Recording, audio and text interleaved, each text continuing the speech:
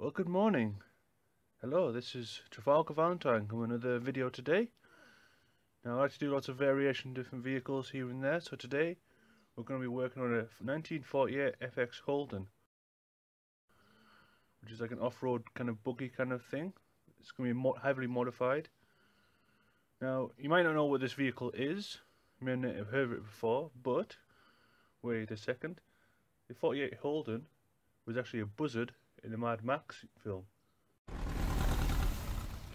And the buzzard that it is the one that you see coming on the left hand side, that when it gets shot with that quad cannon by that other Jaguar on the front. Quickly show you a quick clip. And the buzzard that it is the one that you see coming on the left hand side, that when it gets shot with that quad cannon by that other Jaguar on the front. Quickly show you a quick clip.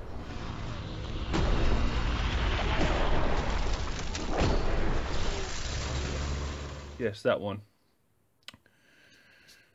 So to start off with this, it's heavily modified, but I'll show you, go through the basics and stuff like that of the shapes. So I'm just going to do the wheel first. Just sketching in lightly in pencil first, and then I'm going to go into pen and ink. So I'll do the first front tyres. To modify this sort of look like a buggy almost.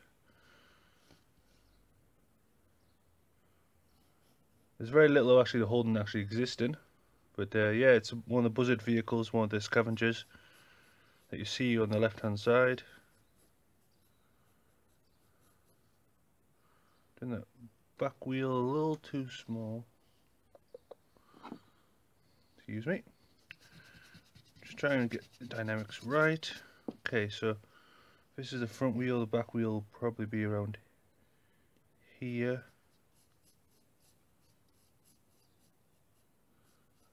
So it's quite a lot of ground clearance, so I'm doing the body raised up a bit. Like I said, it's on a buggy chassis. Comes up here.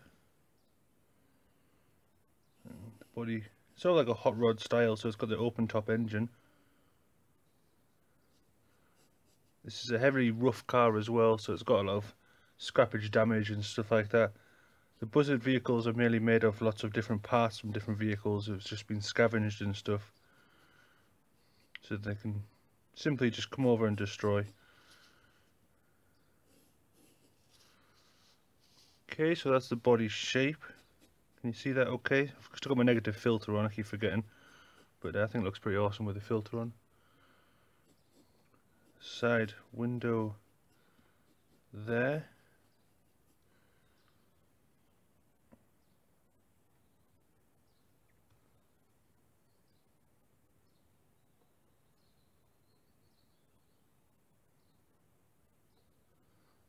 And the front grille is kind of what's remaining of what's left of the buggy, of what's left of the Holden, should I say, which comes around like so. Vertical lines going down.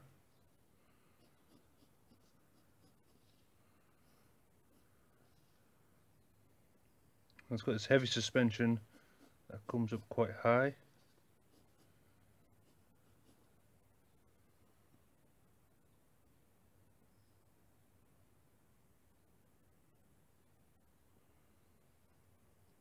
Okay, and for the engine block, you're not going to actually see much of the engine, so I'm just going to do a rough square shape there. Might extend the body forward a little bit, like so. Some rims for the tyres.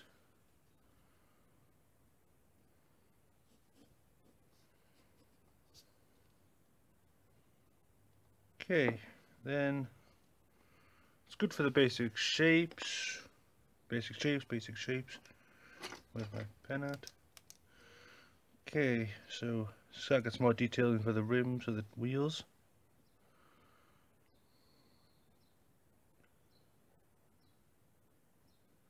These photos I've got for a reference from a website that has all the listing of all the Mad Max vehicles. And for a person who enjoys drawing cars and stuff, the Mad Max vehicles is absolutely perfect because I just love these cars. So for the front wheels, and do some work on the front here. It's quite hard to actually find a good picture of the buzzards and stuff because the ones that I've taken are all in movement. They're all in action scenes and stuff, so there's a lot of dust flying in the area and stuff, but I'm doing my best, what I can see from the pictures I've got. I'm not doing this absolutely perfectly. Like I said, this is kind of a scrappage kind of car, so there's a lot of rough edges here and there.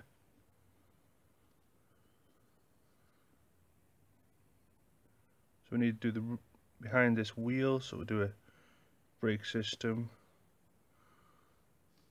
You see that alright? Yeah. And we've got the suspension coming up here. Just going to do some lines going across.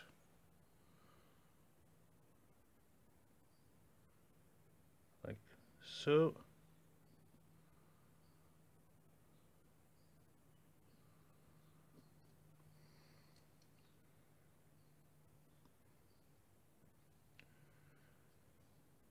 And one on this side.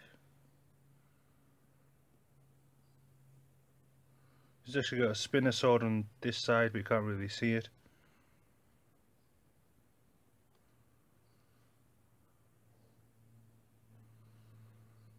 Okay. This is built with a lot of spikes into it. It's quite hard to see where the spikes actually start and begin, so I'm just going to do some random spikes here and there.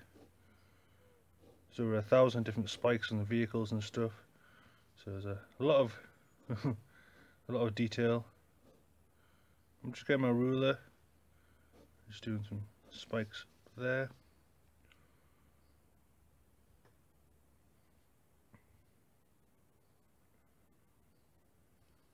Okay, start maybe some spikes at the back.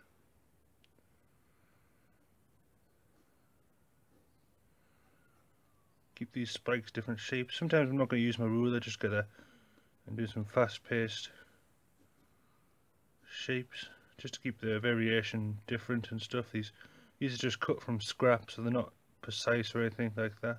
Then just weld it straight on.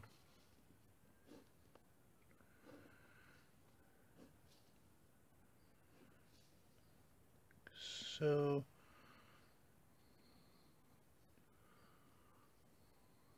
it's looking fine. Some spikes here. I'm not doing a circle at the bottom, I might just do a few dashes to indicate welds, just like smoothed over. Spikes there. Nickname this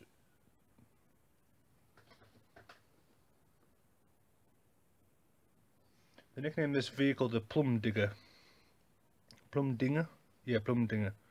It's a strange name, but I think it suits it actually, the Plum Dinger. Plum Dinger Buzzard. That was an awesome idea to create sort of a tribalism of the gangs of the post-apocalyptic world, to have these buzzards. It's a fun idea. The biggest spikes is actually on the roof, maybe just to protect it more. You actually see this one smashing into a motorbike at one point, and then the Jaguar comes around and just plows it into oblivion. Like so. Spikes here.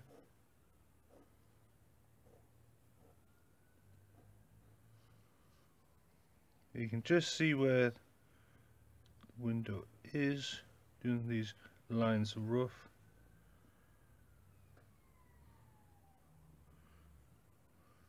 This is actually a back door. It's actually a 5-door hatchback. So just do that.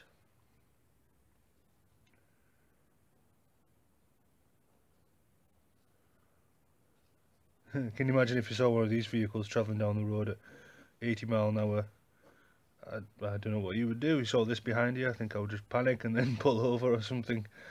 I don't know. I've seen some mean cars in the street, but I've never ever seen anything like this before. Thank God.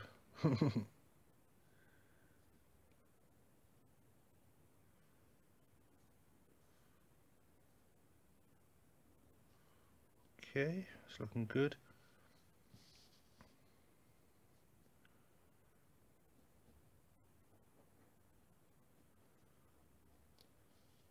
Just do a few shapes here to indicate the engine.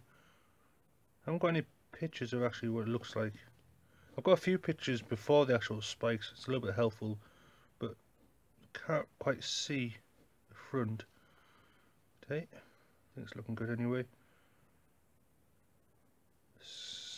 Second front wheel here. Okay, it's looking nice.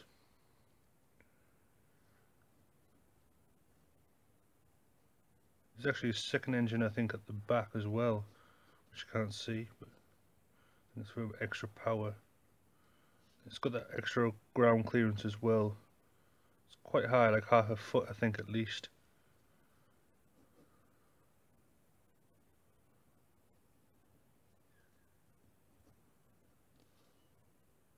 Okay, I think that's looking nice. Nice sharp buzzard effect. Let's go into some more details on the front. I like to use, when I use my biro, that's what I'm using, it's just a black biro for this. I like to do a feathering technique. I don't know what's a precise technique to actually call it from a professional studio's perspective or from a college perspective. I'm self-taught artist, and so all the techniques that I use, I don't use the proper terminology because I just don't know what other places use them. But I'm just using a feathering technique, which is where just lightly brush the biro up to create a transition effect from the light to the dark. So I like using a biro. It's quite good to get sort of like a pencil effect, but a lot more darker, like so.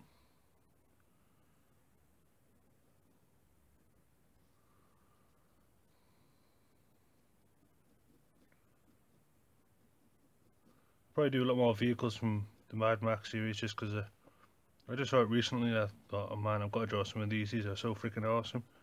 Not just the buzzards, but also got the polecat tribe. Their vehicles are a little different just because they've been modified to have the poles travel backwards and forwards, and they've got engines on the bottom for counterbalance and stuff. And the wheelbase at the bottom is a lot more wider.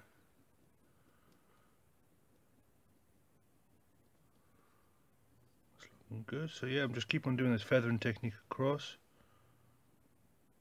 keeping it highlight in the center.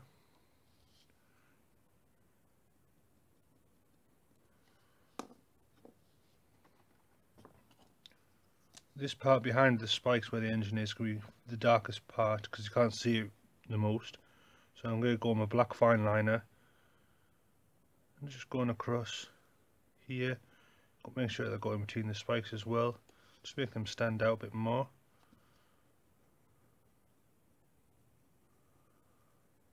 You'll see this is the white highlight, but I keep on mentioning it as black, so I keep getting the filters on.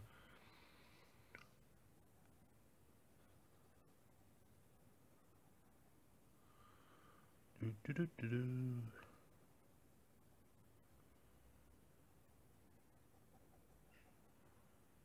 don't think there was any particular choice for the vehicles that they actually made, apart from a few of the star vehicles, like the People Eats Limo, the main war rig, Nux's vehicle and stuff like that. They were kind of pre-designed before the movie, just so.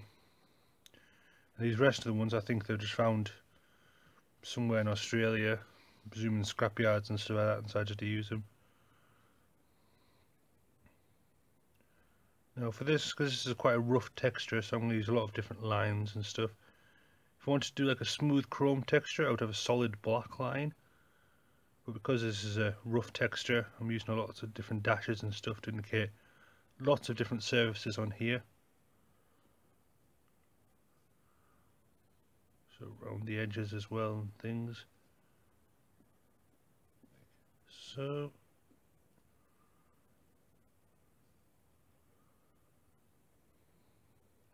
yeah, what we're using is a pencil, ruler and a biro, so it's not that much complicated materials and stuff. I am just doing quick YouTube tutorials on here, so I'm not going to professional stage. I mean, if I was professional, I would use a lot more different variety of things.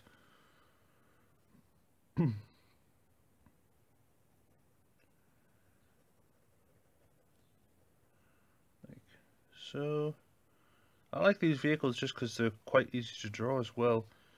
Although they are complicated with all these different spikes on and stuff, it's a rough skeleton of an old car with just spikes added on top. It's an interesting way though to modify a vehicle. I wonder if it'd be great for a zombie apocalypse, these kind of vehicles. The only problem is that because they're so lightweight, it's like a lightweight off-road buggy. It'd be good for like quick defense and ramming and stuff like that. But I could see all these different spikes on them might start collecting zombie bits and stuff out, and before you know it, it'd be weighted down by all these zombies stuck to all the spikes and stuff.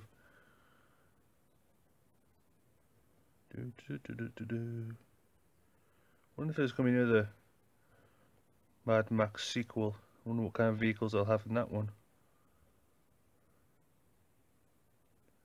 I'd love to do the Mother Buzzard. That's the one with the the digger on the back.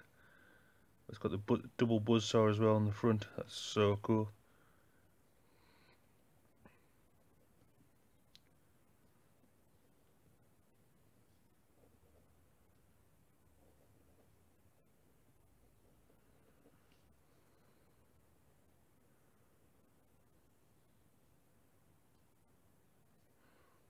Okay, I like the look of that.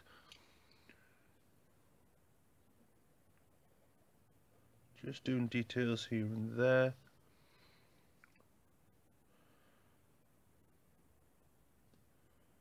Majority of the shadows I'm going to try and keep on one side of the spikes, just to keep the light source. So for these spikes I'm going to do a light source coming from the top. So I'm going to do the darkened edges on this side. And I might do some completely jet black just behind them, just to indicate some that go behind it.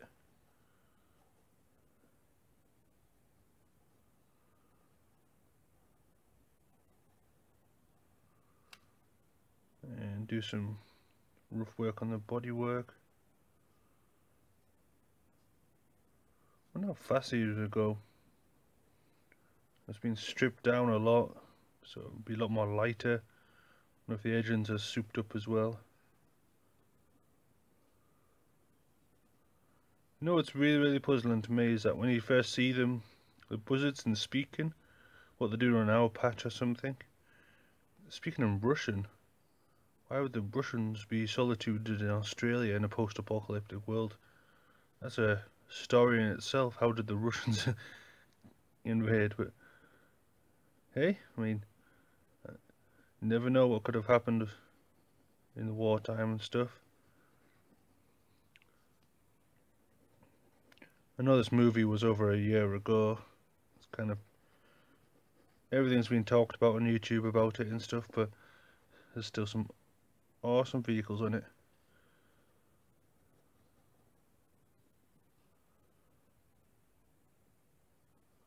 Okay, that's looking good.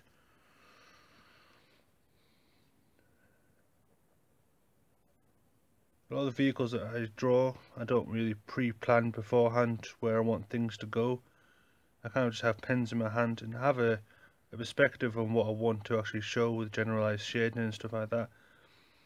And sometimes it's not quite obvious exactly how much of an area I want shading, so it's sort of like a typewriter effect where I go backwards and forwards over a majority of places. Just teasing it with different pen lines, different indications here and there until I'm actually satisfied with what I'm doing. In other practice you'll know how much to actually do and when to actually stop.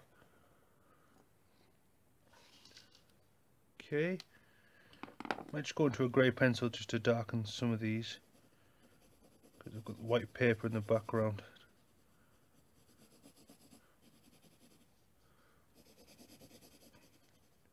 Because I've already got the shading of the black line stuff beforehand, I'm not too bothered about going too much.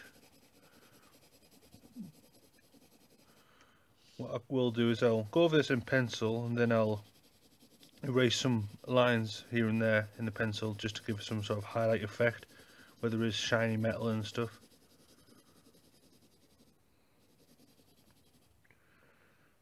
Probably should do the wheels as well, I haven't done them yet.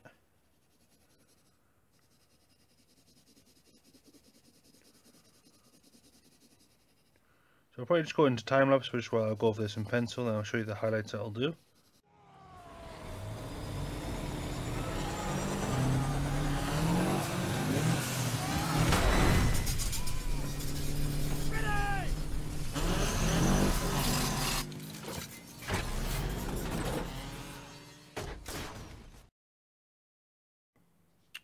Okay, so you can see that I've done quite a lot of other details here and there. I've just filled in the inside there just completely in black just to emphasize that shape. Continued with a few more spikes at the back here. I've done these in completely in black just to give a different transition between the ones in front, just to give a bit of contrast to make those grey ones that I've done stand out. I've also done some more details on the wheels. I'll just finish off this rear wheel to show you what I've done.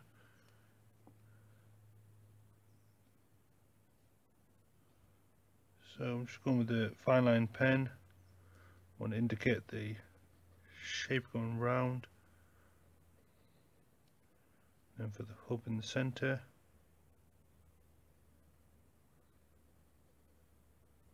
Like so.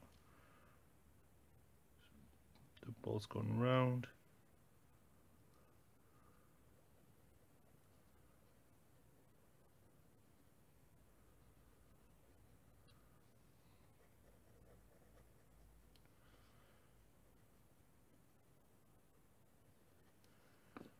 Okay, I'm just going with the biro as well, just to break up the contrast between the dark black and then just to emphasize the shape. So just pivoting my hand around the wheel of the tyre.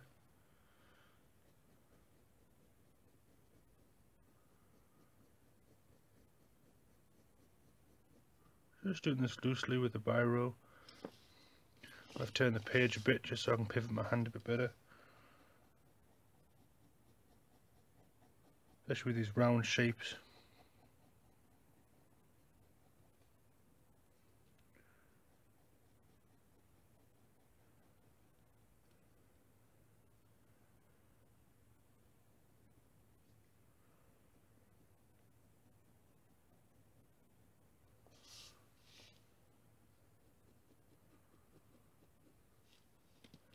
So for the tread I'm just going to do some lines going across the wheel.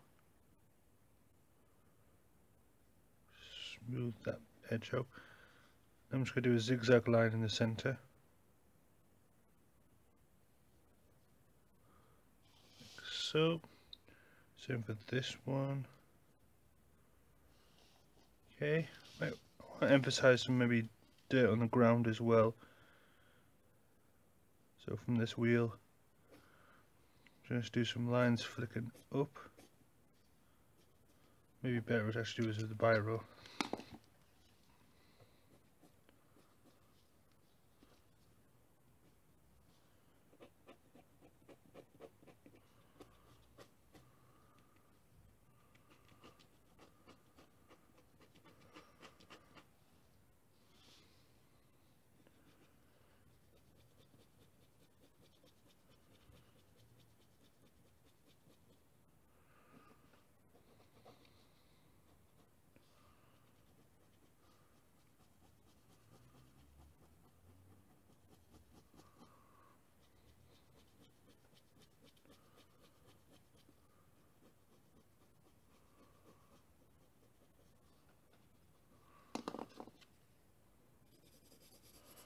do some grey tone as well underneath.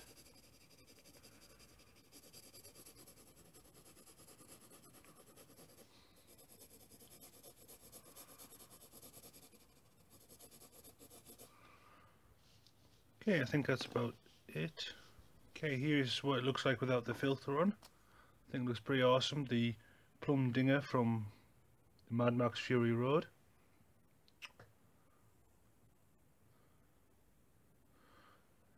Old car modified to this awesome buzzard for this film. Anyway, thanks very much for watching. Hope you enjoyed the video. I'll be back with another one quite soon. I might do another buzzard actually. I really enjoyed doing this. Anyway, thanks very much for watching. Hope you enjoyed it. Goodbye.